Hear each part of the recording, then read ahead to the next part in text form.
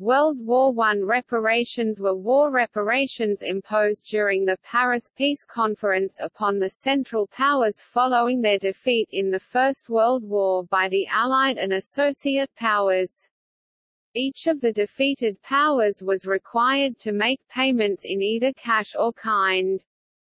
Because of the financial situation Austria, Hungary, and Turkey found themselves in after the war, few to no reparations were paid and the requirements for reparations were cancelled. Bulgaria, having paid only a fraction of what was required, saw its reparation figure reduced and then cancelled. Historians have recognized the German requirement to pay reparations as the chief battleground of the post-war era, and the focus of the power struggle between France and Germany over whether the Versailles Treaty was to be enforced or revised. The Treaty of Versailles, signed in 1919, and the 1921 London Schedule of Payments required Germany to pay 132 billion gold marks $33 billion in reparations to cover civilian damage caused during the war. This figure was divided into three categories of bonds, A, B, and C. Of these, Germany was required to pay towards A and B bonds totaling 50 billion marks $12.5 billion unconditionally. The payment of the remaining C bonds was interest-free and contingent on the Weimar Republic's ability to pay, as was to be assessed by an Allied committee. Due to the lack of reparation payments by Germany, France occupied the Ruhr in 1923 to enforce payments, causing an international crisis that resulted in the implementation of the Dawes Plan in 1924. This plan outlined a new payment method and raised international loans to help Germany to meet its reparation commitments.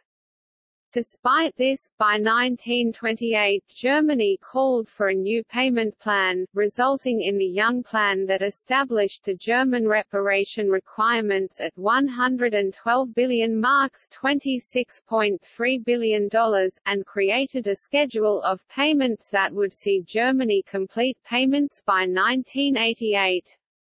With the collapse of the German economy in 1931, reparations were suspended for a year and in 1932 during the Lausanne Conference they were cancelled altogether.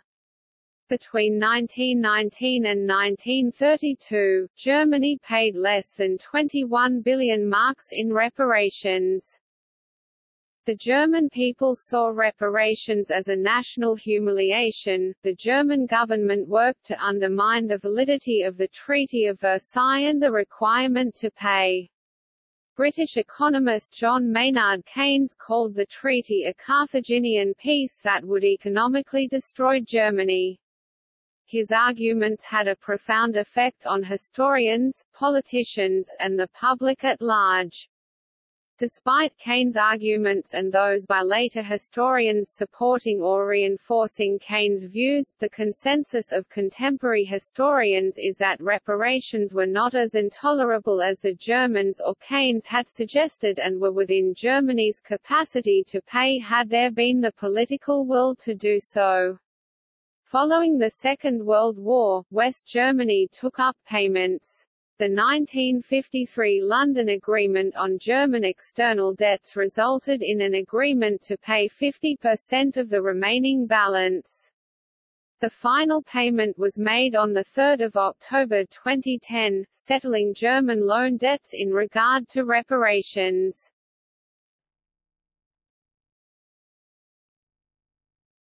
Topic: Background. In 1914, the First World War broke out. For the next 4 years fighting raged across Europe, the Middle East, Africa, and Asia. On 8 January 1918, United States President Woodrow Wilson issued a statement that became known as the 14 Points. In part, this speech called for Germany to withdraw from the territory it had occupied and for the formation of a League of Nations. During the fourth quarter of 1918, the Central Powers began to collapse.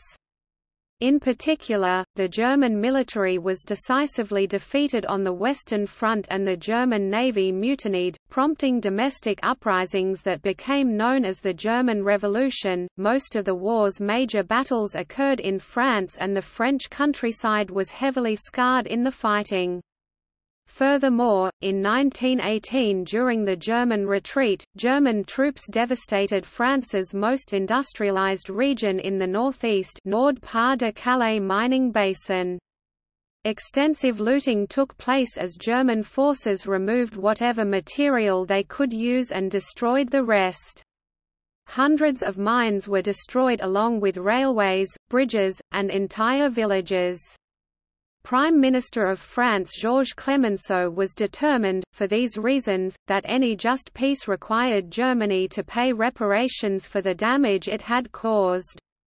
Clemenceau viewed reparations as a way of weakening Germany to ensure it could never threaten France again.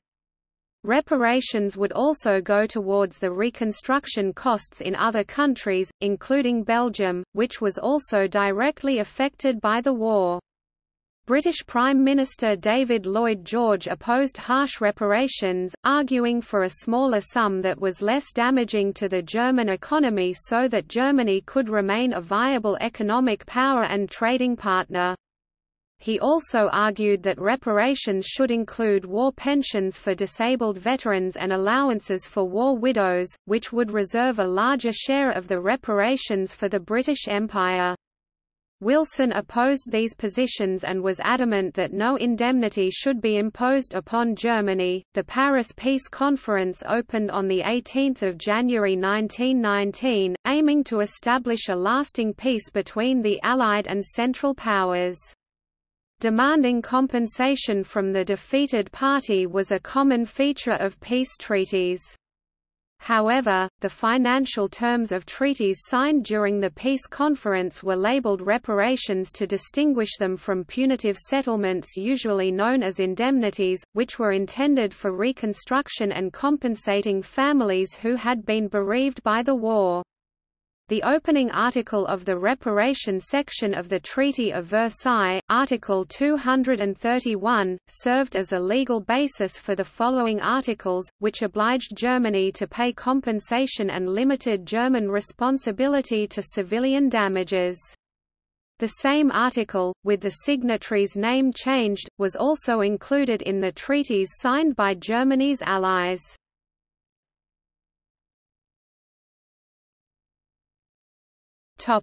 German reaction.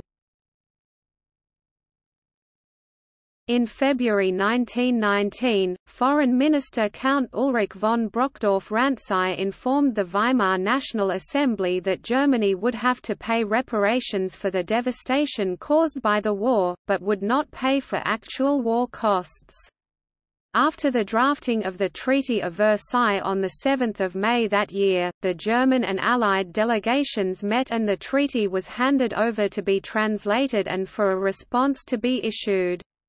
At this meeting Brockdorff-Rantzau stated, "We know the intensity of the hatred which meets us, and we have heard the victor's passionate demand that as the vanquished we shall be made to pay, and as the guilty we shall be punished."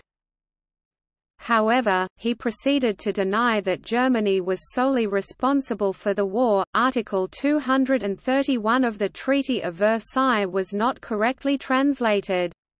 Instead of stating, "Germany accepts responsibility of Germany and her allies causing all the loss and damage,"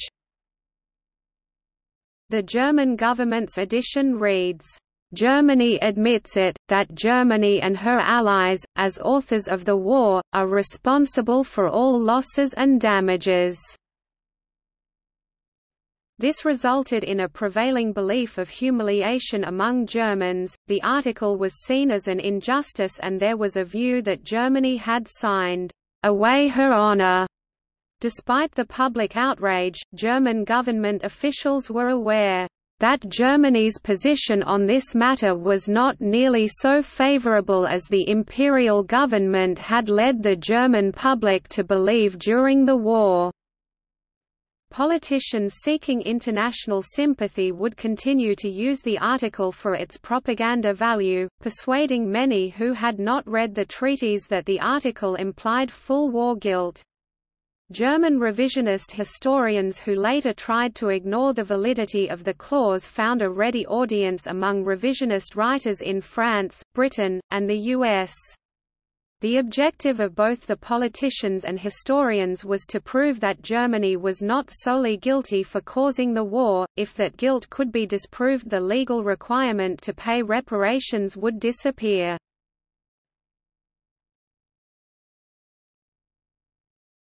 Topic: Evolution of reparations.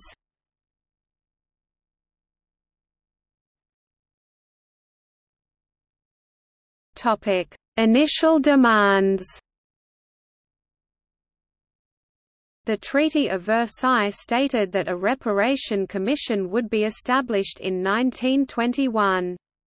This commission would consider the resources available to Germany and her capacity to pay, provide the German government with an opportunity to be heard on the subject, and decide on the final reparation figure that Germany would be required to pay. In the interim, Germany was required to pay an equivalent of 20 billion gold marks $5 billion in gold, commodities, ships, securities, or other forms. The money would be used to pay Allied occupation costs and to buy food and raw materials for Germany. Article 121 of the Treaty of Neuilly acknowledged that the resources of Bulgaria are not sufficient to enable her to make complete reparation. Therefore, the treaty required Bulgaria to pay a sum equivalent of 2.250 billion gold francs in reparations. The treaties of Saint-Germain-en-Laye, Trianon, and Sèvres acknowledged that Austria, Hungary, and Turkey did not have the resources to pay reparations, and delayed the establishment of a final figure until the Reparation Commission was established. In addition, Bulgaria was required to hand over thousands of livestock to Greece, Romania, and the Serb-Croat Slovene state, in restitution for animals taken away by Bulgaria during the war. This would not be credited towards the reparation figure. Likewise, Bulgaria had to dispatch 50,000 tons of coal a year to the Serb-Croat Slovene state in restitution for destroyed mines. These shipments would not be credited against Bulgaria's reparation sum. Germany, Austria, and Hungary all had commitments to hand over timber, ore, and livestock to the Allied powers. They would, however, be credited for these goods. In January 1921, the Allied powers grew impatient and established the reparation sum at 226 billion gold marks. The Germans countered with an offer of 30 billion. On 24 April 1921, the German government wrote to the American government expressing her readiness to acknowledge for reparation purposes a total liability of 50 billion gold marks, but was also prepared to pay the equivalent of this sum in annuities adapted to her economic capacity totaling 200 billion gold marks.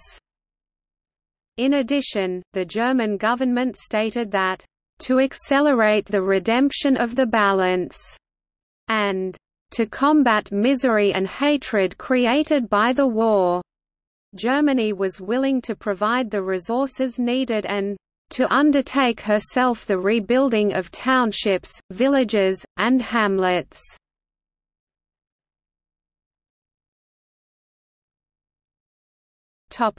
London schedule of payments.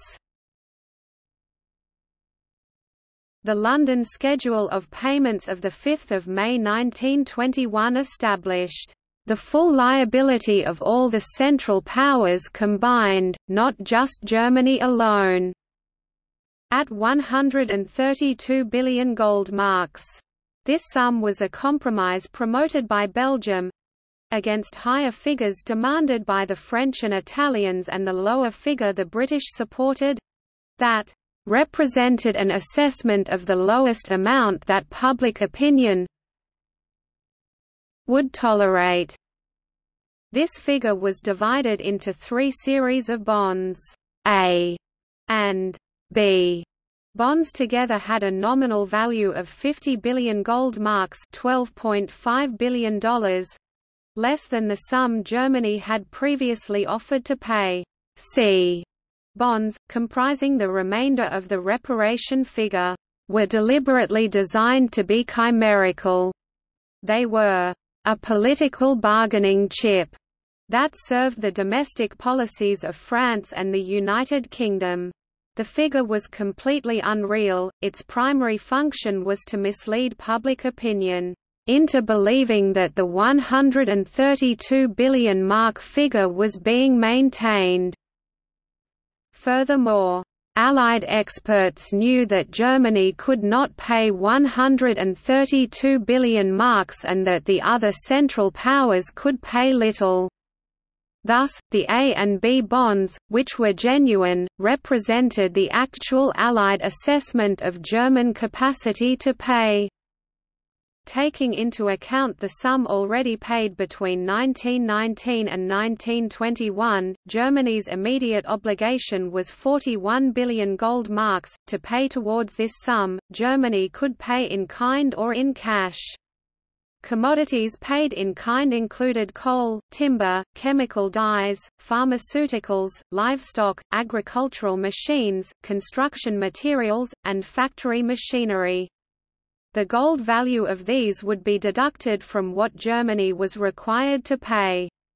Germany's assistance with the restoration of the University Library of Louvain, which was destroyed by the Germans on 25 August 1914, was also credited towards the sum, as were some of the territorial changes the treaty imposed upon Germany. The payment schedule required $250 million within 25 days and then $500 million annually, plus 26% of the value of German exports. The German government was to issue bonds at 5% interest and set up a sinking fund of 1% to support the payment of reparations.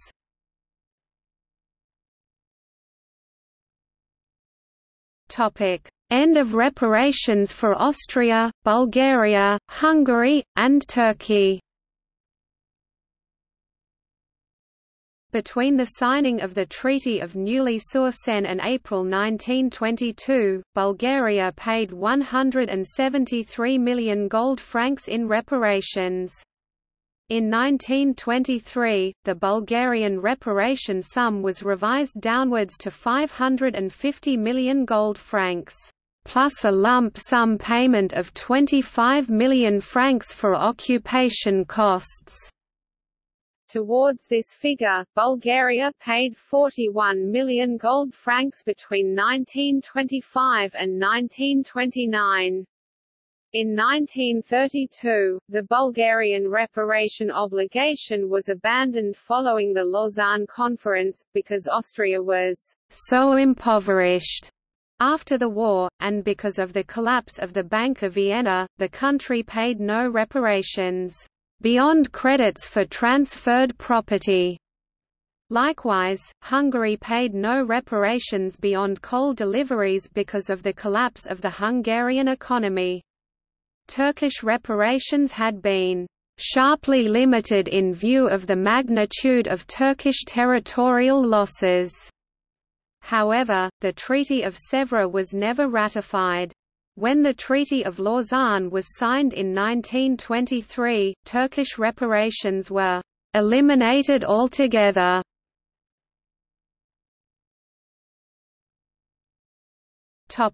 German defaults.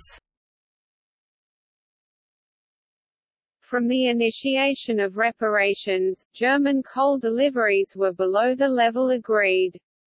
In an attempt to rectify this situation, the Spa Conference was held in July 1920. At this conference it was decided that Germany would be paid 5 marks per coal ton delivered to facilitate coal shipments and help feed the miners.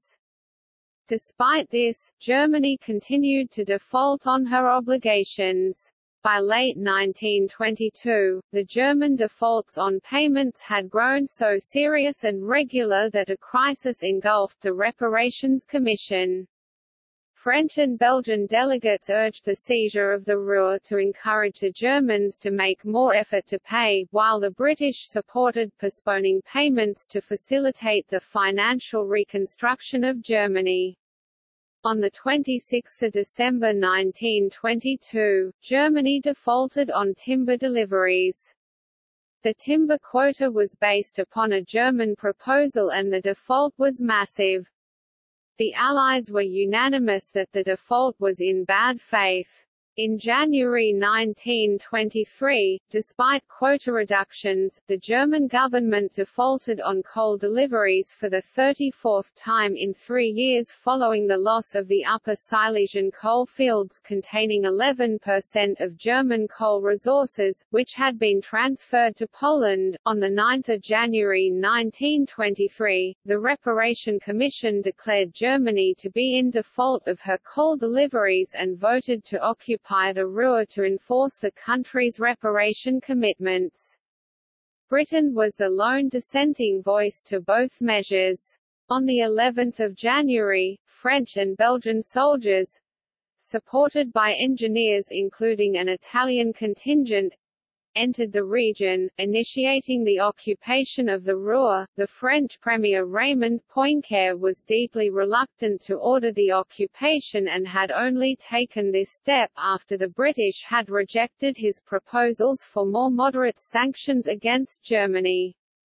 By December 1922, Poincaré was faced with Anglo-American-German hostility. Coal supplies for French steel production were running low. Exasperated with Britain's failure to act, he wrote to the French ambassador in London, "Judging others by themselves, the English, who are blinded by their loyalty, have always thought that the Germans did not abide by their pledges inscribed in the Versailles Treaty because they had not frankly agreed to them. We, on the contrary, believe that if Germany, far from making the slightest effort to carry out the Treaty of Peace, has always tried to escape her obligations, it is because until now she has not been convinced of her defeat. We are also certain that Germany, as a nation, resigns herself to keep her pledged word only under the impact of necessity." The occupation proved marginally profitable. The occupying powers received 900 million gold marks, and much of this merely covered the military costs of occupation. However, the real issue behind the occupation was not German defaults on coal and timber deliveries, but the forcing of Germany to acknowledge her defeat in World War I and to accept the Versailles Treaty. Poincaré recognized that if Germany could get away with defying Versailles in regard to the reparations, a precedent would be created and inevitably the Germans would proceed to dismantle the rest of the Versailles Treaty.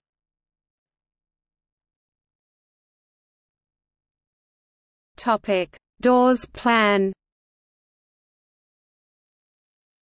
Although the French succeeded in their objective during the Ruhr occupation, the Germans had wrecked their economy by funding passive resistance and brought about hyperinflation.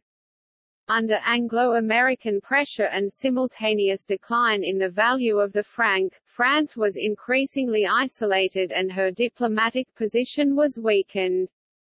In October 1923, a committee consisting of American, Belgian, British, French, German, and Italian experts and chaired by the former director of the U.S. Bureau of the Budget Charles G. Dawes was formed to consider, from a purely technical standpoint, how to balance the German budget, stabilize the economy and set an achievable level of reparations. In April 1924, the Dawes Plan was accepted and it replaced the London schedule of payment. While the C bonds were omitted from the plan's framework, they were not formally rescinded. French troops were to withdraw from the Ruhr, a bank independent of the German government with a ruling body at least 50% non-German was to be established, and the German currency was to be stabilized. The payment of reparations was also reorganized. In the first year following the implementation of the plan, Germany would have to pay 1 billion marks. This figure would rise to 2.5 billion marks per year by the fifth year of the plan. A reparations agency was established with Allied representatives to organize the payment of reparations. Furthermore, a loan of 800 million marks was to be raised, over 50% coming from the United States, 25% from Britain, and the balance from other European nations, to back the German currency and to aid in the payment of reparations.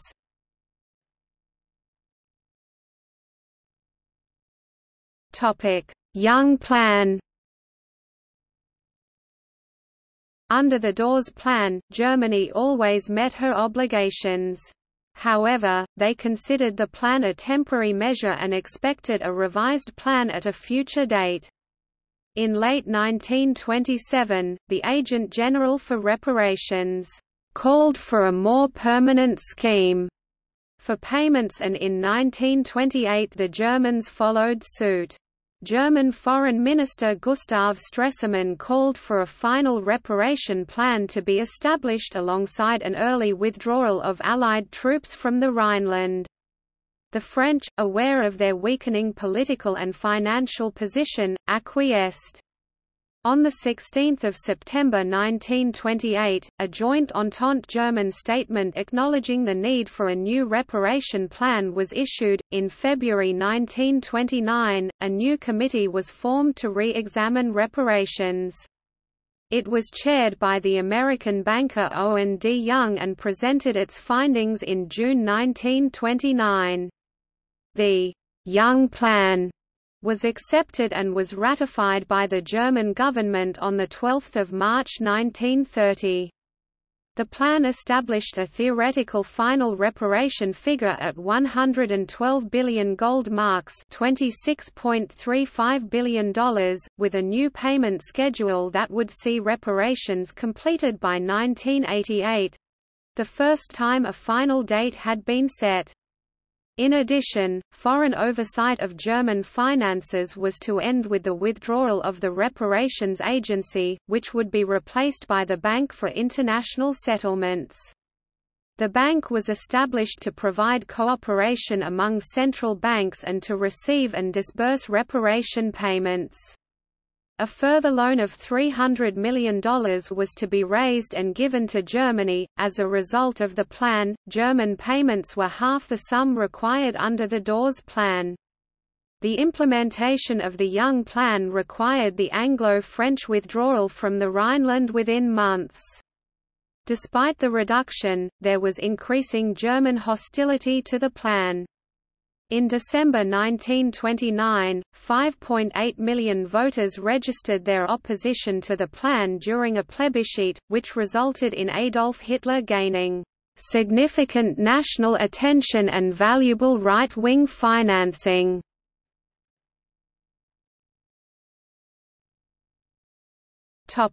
End of German reparations. In March 1930, the German government collapsed and was replaced by a new coalition led by Chancellor Heinrich Brüning. In June, Allied troops withdrew from near Mainz—the last occupation zone in the Rhineland—and Brüning's government broached the subject of demanding further refinement to reparations, but this demand was refused by William Tyrrell, the British ambassador to France. During 1931, a financial crisis began in Germany. In May, Creditanstalt—the largest bank in Austria—collapsed, sparking a banking crisis in Germany and Austria. In response, Brüning announced that Germany was suspending reparation payments. This resulted in a massive withdrawal of domestic and foreign funds from German banks. By mid-July, all German banks had closed. Until this point, France's policy had been to provide Germany with financial support to help Brüning's government stabilize the country. Brüning, now under considerable political pressure from the far right and President Paul von Hindenburg, was unable to make any concessions or reverse policy. As a result, Brüning was unable to borrow money from foreign or domestic sources. Further attempts to enlist British support to end reparations failed. The British said it was a joint issue with France and the United States. In early July, Brüning announced his intention to seek the outright revision of the Young Plan. In light of the crisis and with the prospect of Germany being unable to repay her debts, United States President Herbert Hoover intervened. In June, Hoover publicly proposed a one-year moratorium to reparation and war debts. By July, the Hoover moratorium had been accepted. The moratorium was widely supported in both Germany and the United Kingdom. The French, initially hesitant, eventually agreed to support the American proposal. However, on 13 July, the German Darmstadter Bank collapsed, leading to further bankruptcies and a rise in unemployment, further exacerbating Germany's financial crisis. With the Great Depression now exerting its influence, the Bank for International Settlements reported that the Young Plan was unrealistic in light of the economic crisis and urged the world governments to reach a new settlement on the various debts they owed each other. During January 1932, Brüning said he would seek the complete cancellation of reparations. His position was supported by the British and Italians, and opposed by the French, because of the political differences between countries on the subject and impending elections in France and Germany. A conference could not be established until June. This delay brought about the downfall of Brüning's government. On 16 June, the Lausanne Conference opened. However, discussions were complicated by the ongoing World Disarmament Conference. At the latter conference, the US informed the British and French that they would not be allowed to default on their war debts. In turn, they recommended that war debts be tied into German reparation payments, to which the Germans objected. On 9 July, an agreement was reached and signed. The Lausanne Conference annulled the Young Plan and required Germany to pay a final, single installment of 3 billion marks, saving France from political humiliation and ending Germany's obligation to pay reparations.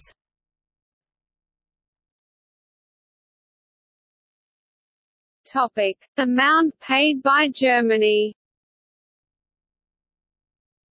The precise figure Germany paid is a matter of dispute. The German government estimated it had paid the equivalent of 67.8 billion gold marks in reparations. The German figure included—other than gold or goods in kind—the scuttling of the German fleet at Scapa Flow, state property lost in land ceded to other countries, and the loss of colonial territories.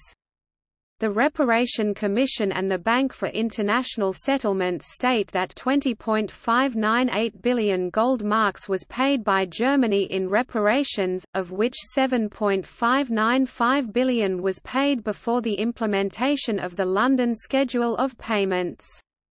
Niall Ferguson provides a slightly lower figure.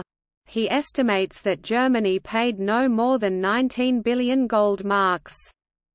Ferguson further estimates that this sum amounted to 2.4% of Germany's national income between 1919 and 1932. Stephen Schuker, in his definitive econometric study 1988, pp. 106–19, concedes that Germany transferred 16.8 billion marks over the whole period, but points out that this sum was vastly offset by the devaluation of Allied paper mark deposits up to 1923, and by loans that Germany subsequently repudiated after 1924. The net capital transfer into Germany amounted to 17.75 billion marks, or 2.1% of Germany's entire national income over the period 1919 to 1931. In effect, therefore, America paid reparations to Germany 4 times more, in price-adjusted terms, than the U.S. furnished to West Germany under the post-1948 Marshall Plan. According to Gerhard Weinberg, reparations were paid, towns were rebuilt, orchards replanted, mines reopened and pensions paid. However, the burden of repairs was shifted away from the German economy and onto the damaged economies of the war's victors.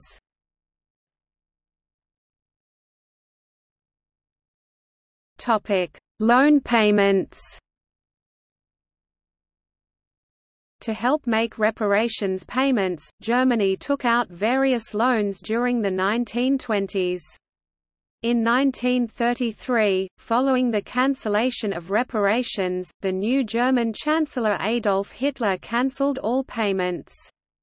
In June 1953, an agreement was reached on this existing debt with West Germany. Germany agreed to repay 50% of the loan amounts that had been defaulted on in the 1920s, but deferred some of the debt until West and East Germany were unified. In 1995, following reunification, Germany began making the final payments towards the loans. A final installment of $94 million was made on 3 October 2010, settling German loan debts in regard to reparations.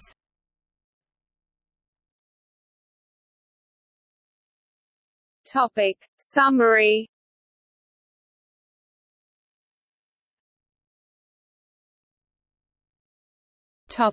Analysis.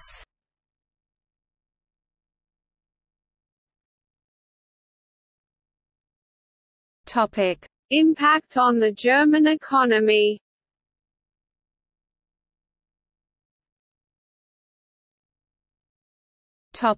Overall. During the period of reparations, Germany received between 27 and 38 billion marks in loans. By 1931, German foreign debt stood at 21.514 billion marks. The main sources of aid were the United States, Britain, the Netherlands, and Switzerland. According to Detlev Peukert, the financial problems that arose in the early 1920s were a result of post-war loans and the way Germany funded her war effort, and were not the fault of reparations. During World War I, Germany did not raise taxes or create new ones to pay for wartime expenses. Rather, loans were taken out, placing Germany in an economically precarious position as more money entered circulation, destroying the link between paper money and the gold reserve that had been maintained before the war. With its defeat, Germany could not impose reparations and pay off her war debts now, which were now colossal. Niall Ferguson partially supports this analysis. He says that had reparations not been imposed, Germany would still have had significant problems caused by the need to pay war debts and the demands of voters for more social services. Ferguson also says that these problems were aggravated by a trade deficit and a weak exchange rate for the mark during 1920. Afterwards, as the value of the mark rose, inflation became a problem. None of these, he says, were the result of reparations. Ferguson says that even without reparations, total public spending in Germany between 1920 and 1923 was 33% of total net national product. A. J. P. Taylor says, Germany was a net gainer by the financial transactions of the 1920s. She borrowed far more from private American investors than she paid in reparations. PMH Bell says the creation of a multinational committee, which resulted in the Dawes Plan, was done to consider ways the German budget could be balanced, the currency stabilized, and the German economy fixed to ease reparation payments. Max Winkler says that from 1924 onward, German officials were virtually flooded with loan offers by foreigners. Overall, he says, the German economy performed reasonably well until the foreign investments funding the economy and the loans funding reparations payments were suddenly withdrawn after the 1929 stock market crash.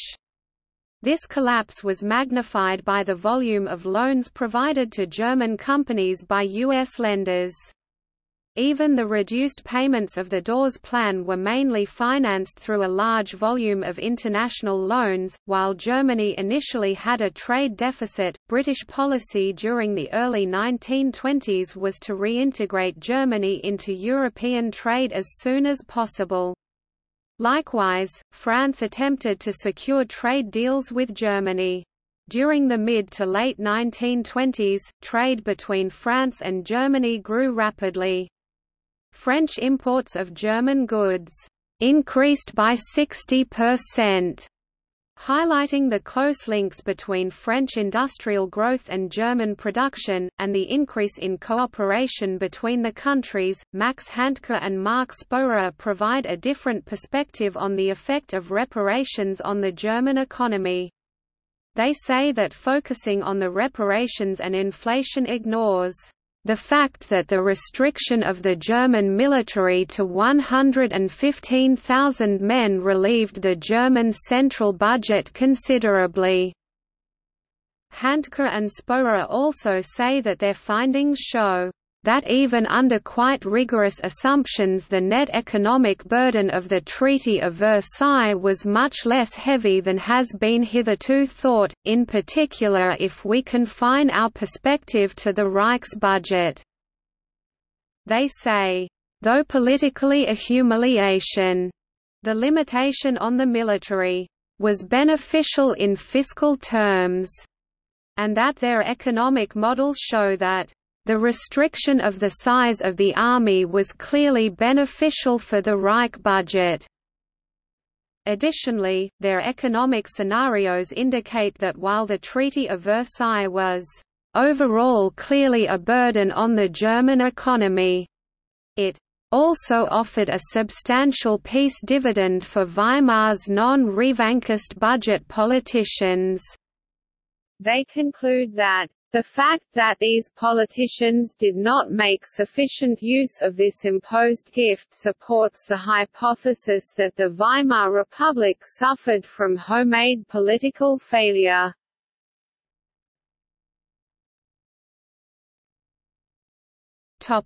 Hyperinflation.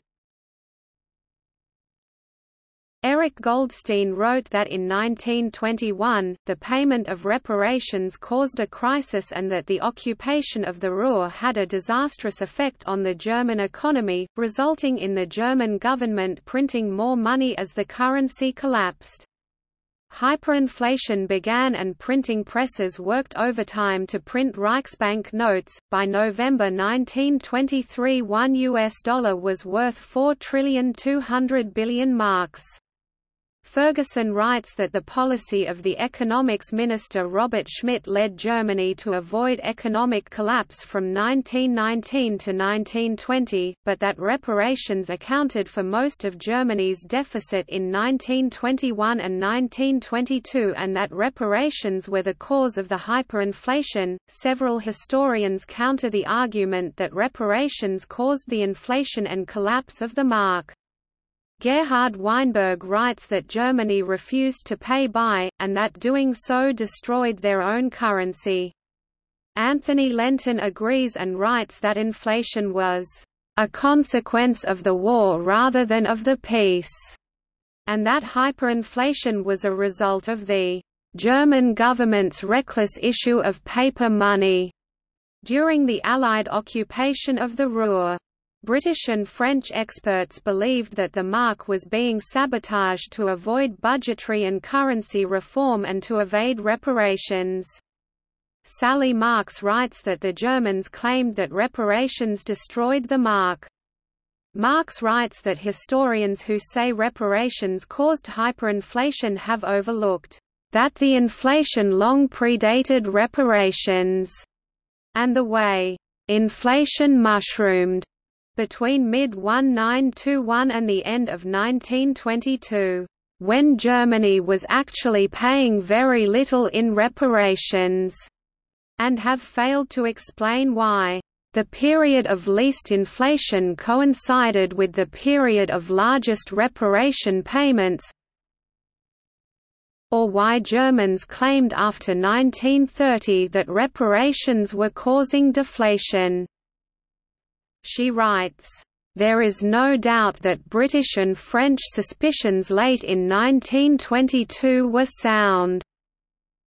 Marx also writes that the astronomic inflation which ensued was a result of German policy, whereby the government paid for passive resistance in the Ruhr from an empty exchequer, and paid off its domestic and war debts with worthless marks.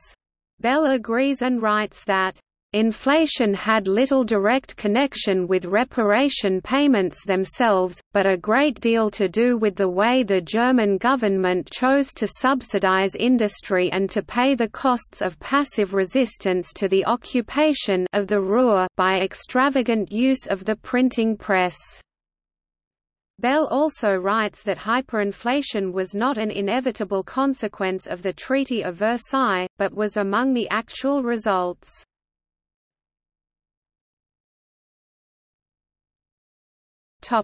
Reparations.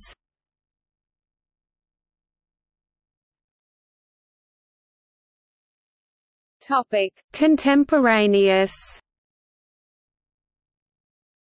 According to historian Claude Campbell, John Maynard Keynes set the fashion for critics of the economic aspects of the treaty, and made probably the severest and most sweeping indictment of its economic provisions. Keynes was temporarily attached to the British Treasury during the war and was their official representative at the peace conference.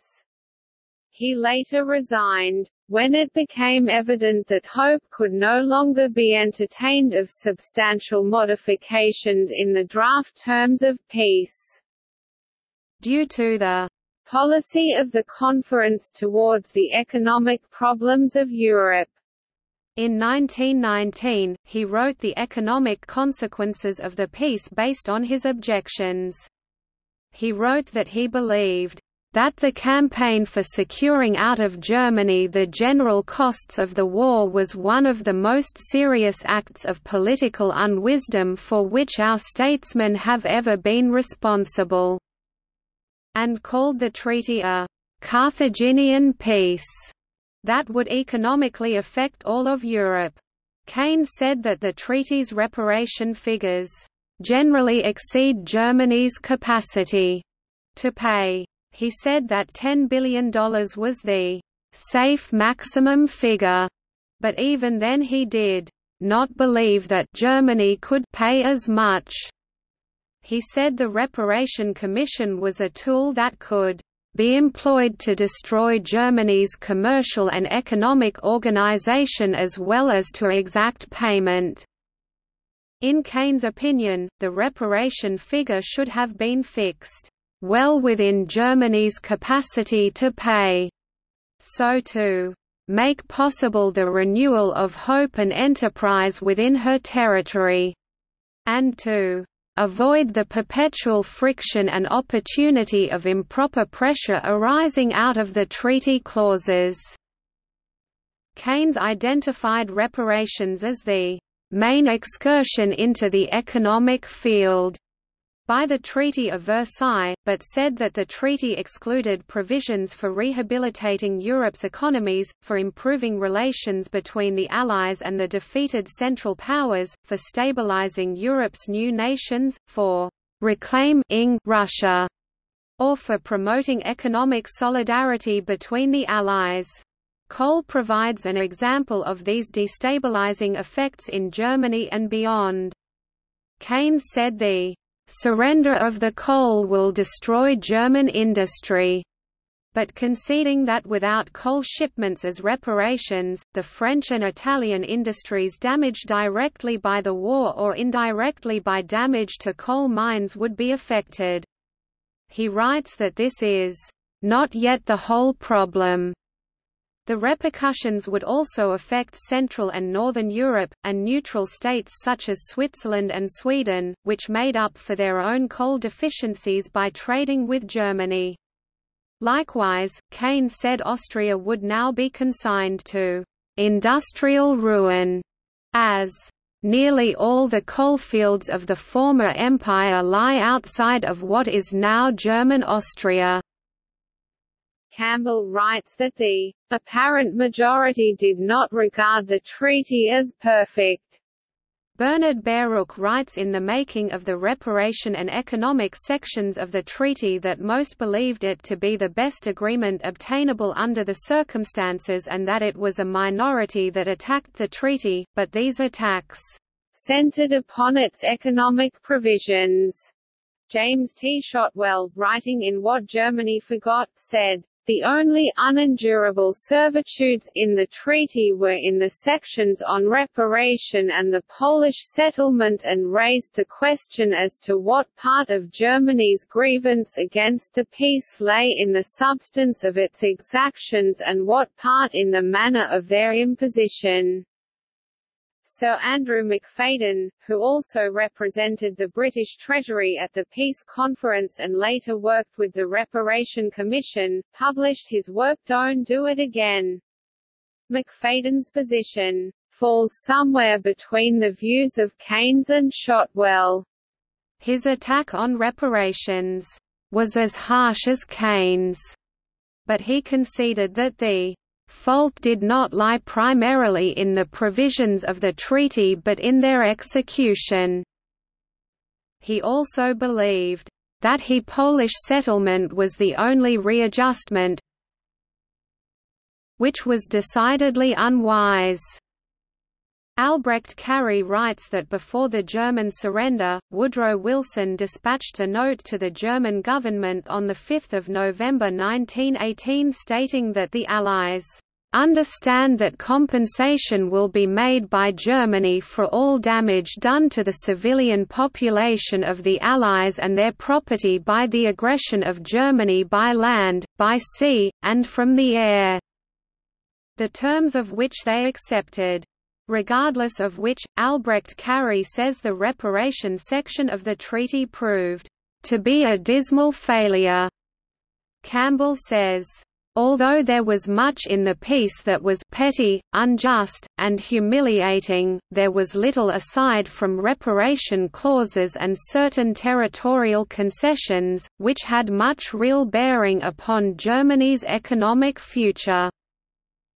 Summarizing the view of economists throughout the 1920s, she says the territorial changes to Germany were not necessarily economically unsound, but then the removal of the Saar territory to Poland deprive Germany of her resources in excess of the amount necessary to fulfill the legitimate economic demands of the victors, and was indefensible. Campbell also said the treaty failed to include provisions looking to the restoration of Germany to her former position as the chief economic and financial stabilizing influence in Central Europe, and that this was economically short-sighted and was an economic failing of the treaty. Étienne Manteau, a French economist, was the harshest contemporaneous critic of Keynes. In his posthumously published book, The Carthaginian Peace, or The Economic Consequences of Mr. Keynes, Manto said that Keynes had been wrong on various counts, especially with respect to his predictions about Germany's coal, iron and steel production and its level of national saving. Keynes said Europe's overall output of iron would decrease, Manto said the opposite occurred. By 1929, European iron output had increased by 10% from that of 1913. Keynes believed that this European trend would also affect German iron and steel production. Manto says this prediction was also incorrect. By 1927, German steel output had increased by 30% and iron output increased by 38% from 1913. Keynes predicted that German coal extraction would also decrease and that Germany would not be able to export coal immediately after the war. Manto also counters these arguments. By 1920, Germany was exporting 15 million tons of coal a year and reached 35 million tons by 1926. By 1929, German coal mining had risen by 30% on the 1913 figures because of her increased labor efficiency methods. In regard to national savings, Keynes stated that 2 billion marks would only be possible after the adoption of the treaty.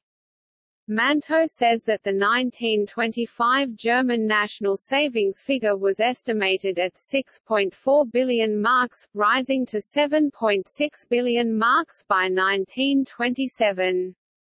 Manto calculated that Germany borrowed between 8 billion and 35 billion marks in the period 1920 to 1931, while only paying 21 billion in reparations. This, he says, allowed Germany to re-equip, expand, and modernize her industry.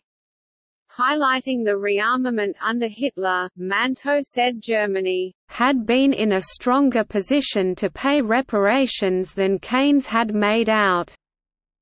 He also says that Germany could have paid all of the reparations if she had wanted to, and that the problem was not that Germany was unable to pay, but that she was unwilling to pay. In 1954, United States Secretary of State John Foster Dulles, one of the authors of Article 231, said that efforts to bankrupt and humiliate a nation merely incite a people of vigor and of courage to break the bonds imposed upon them.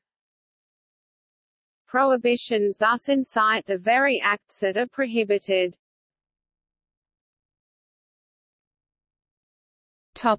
Modern.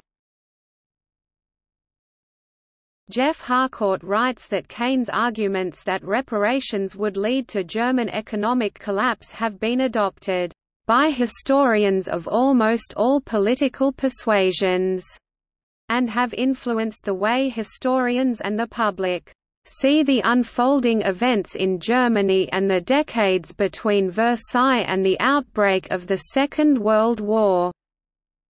He says Manto's work is not simply a critique of Keynes, but a stimulus to question the received wisdom's interpretation of the unfolding events in Germany.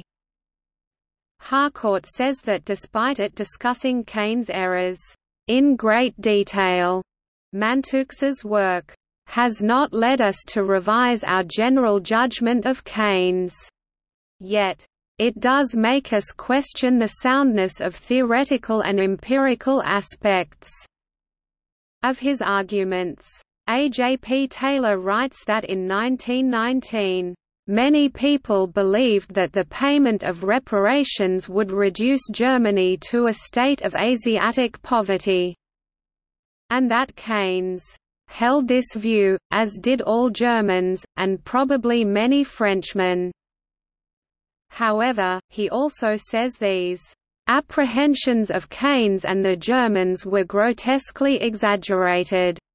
According to Martel, Taylor shrewdly concludes that Etienne Manteau had the better of his controversy with John Maynard Keynes.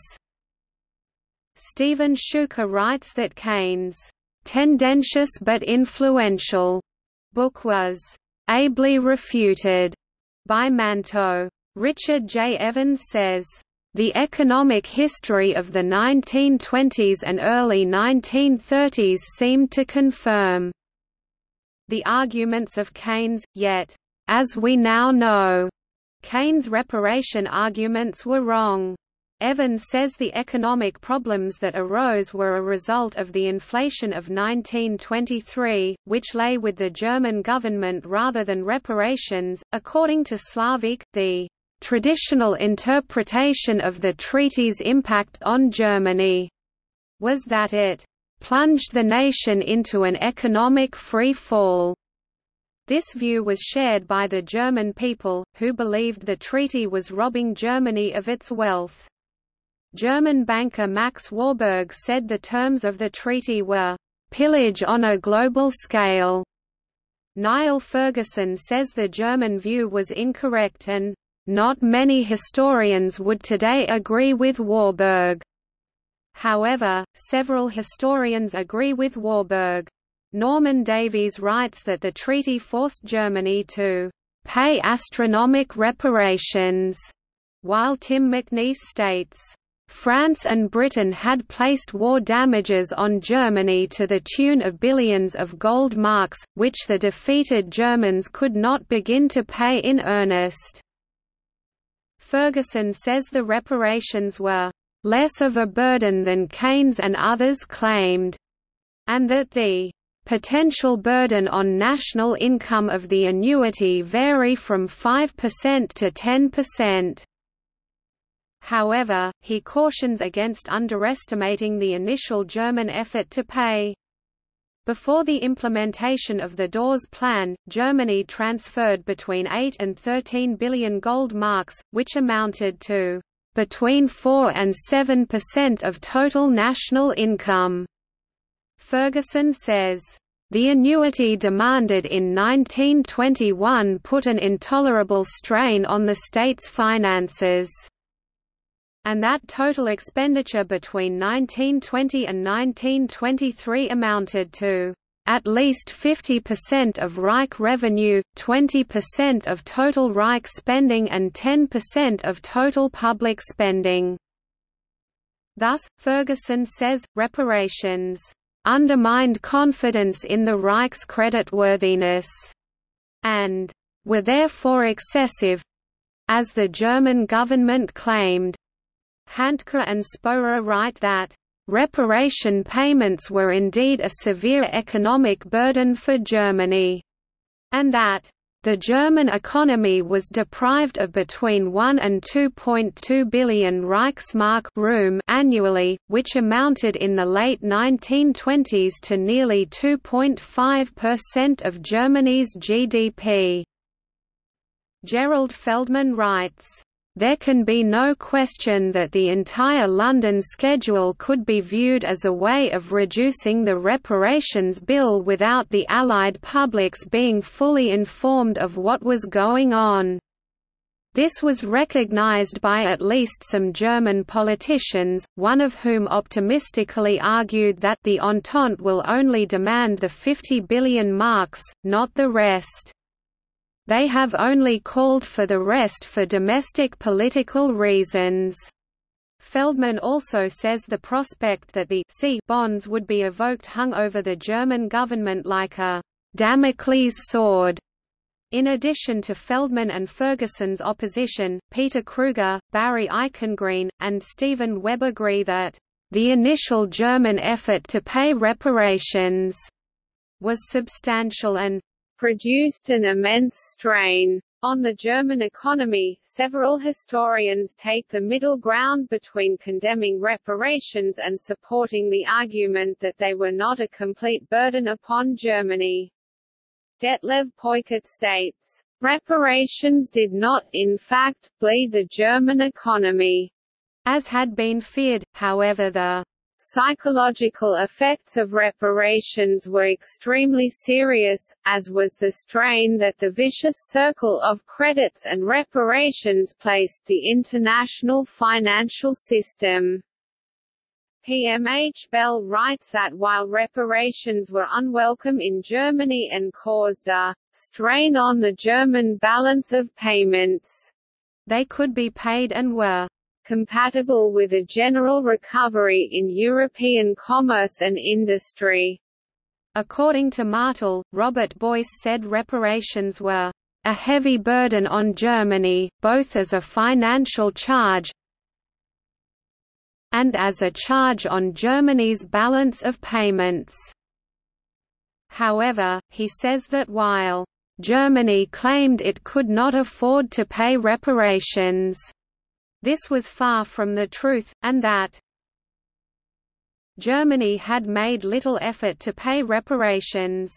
It refused to levy the necessary taxes, and far from accumulating the foreign exchange required for their payment by collecting some of the overseas earnings of German exporters, it allowed them to leave their earnings abroad. William R. Kaylor agrees with Boyce, and says, an increase in taxation and reduction in consumption in the Weimar Republic would have yielded the requisite export surplus to generate the foreign exchange needed to service the reparation debt. However, Charles Feinstein writes that these kind of arguments overlook the extreme reluctance of the Germans to accept even a modest increase in taxation to meet what was universally regarded as an unjustified and oppressive imposition by hostile adversaries. Feinstein says that, even if the economic aspects were not as crippling as had been assumed in the 1920s, the exaction of reparations was still of deep political and psychological significance for Germany.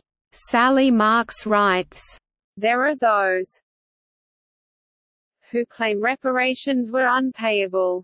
In financial terms, that is untrue. Of course Germans did not want to pay, nobody ever wants to pay, and Weimar was determined not to do so. Raising taxes would have provided ample funds. Weimar could have borrowed from the citizenry, as France did after 1871, to pay its indemnity to Germany. Marx writes that Germany could have easily paid the 50 billion marks in reparations, but instead chose to repeatedly default on payments as part of a political strategy of undermining Versailles. Marx says that in 1921, Germany met her requirements in full because custom posts were occupied by Allied troops.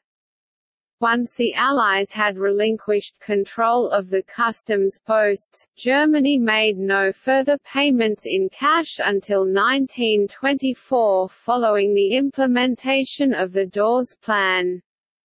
Marx says that while Article 231 of the Treaty of Versailles established an unlimited theoretical liability, Article 232 limited German responsibility to pay only for civilian damages.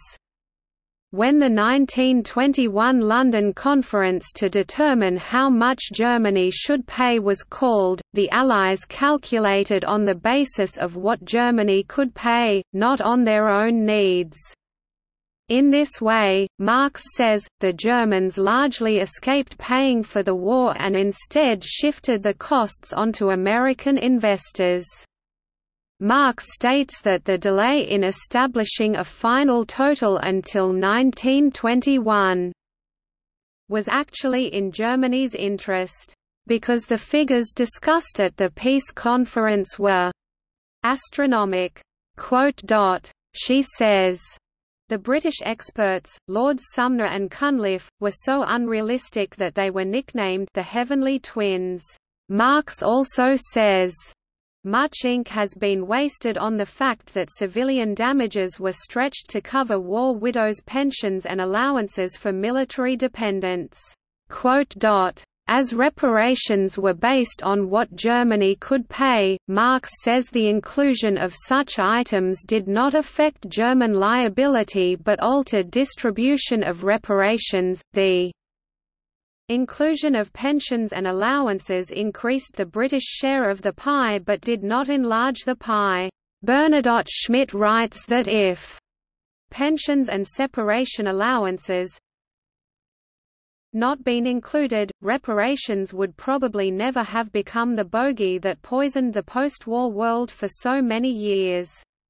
Taylor says, "No doubt the impoverishment of Germany was caused by war, not by reparations. Not doubt the Germans could have paid reparations, if they had regarded them as an obligation of honor, honestly incurred." However, he says, reparations kept the passions of war alive. Peter Lieberman writes that while the Germans believed they could not meet such demands of them, the French believed that Germany could pay and only lacked the requisite will to do so. Lieberman says this is a position that has gained support from recent historical research. In regard to Germany's capacity to pay, he focuses on coal and says that German coal consumption per capita was higher than France's despite coal shipments being consistently short. He also says, "The reparations demanded at Versailles were not far out of proportion to German economic potential," and that in terms of national income it was similar to what the Germans demanded of France following the Franco-Prussian War. Martin Kitchen also says the impression that Germany was crippled by the reparations is a myth. Rather than a weakened Germany, he states the opposite was true. Kaylor says that literature on reparations has long suffered from gross misrepresentation, exaggeration, and outright falsification, and that it should finally succumb to the archive-based discoveries of scholars. Diane Kunz, summarizing the historiography on the subject, writes that historians have refuted the myth that reparations placed an intolerable burden on Germany. Marx says a substantial degree of scholarly consensus now suggests that paying was within Germany's financial capacity. Ruth Hennig writes, "Most historians of the Paris Peace Conference now take the view that, in economic terms, the treaty was not unduly harsh on Germany and that, while obligations and damages were inevitably much stressed in the debates at Paris to satisfy electors reading the daily newspapers, the intention was quietly to give Germany substantial help towards paying her bills, and to meet many of the German objections by amendments to the way the reparations schedule was in practice carried out."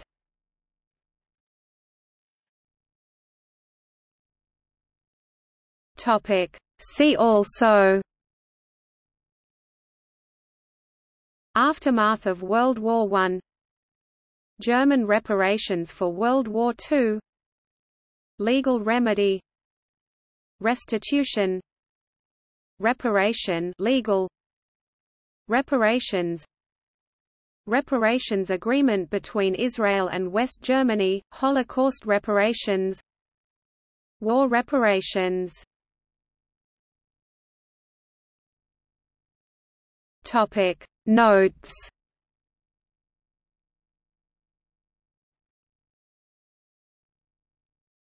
Topic Footnotes.